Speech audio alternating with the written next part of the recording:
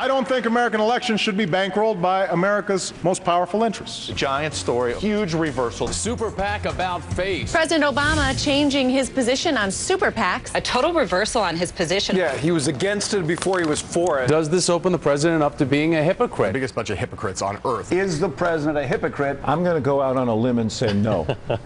I think this is really small ball inside the Beltway talk. I don't think anybody's really going to care. We have to live in the world as it is, not as we want it to be. We're not going to fight this fight with one hand tied behind our back. We've come a long way from the days of change you can believe in, hope that things can be different. I guess, well, time has passed. And did anybody ever really believe the Obama campaign was not going to get into super PACs, or that they haven't been already? Please. It would be nice to have a set of campaign finance rules that actually work. We obviously should point out today that there are 4 Republicans who want the president's job still, and they're competing today in Missouri primary, the Colorado and the Minnesota caucuses. Anytime someone challenges Governor Romney, he just simply goes out and attacks and tries to destroy.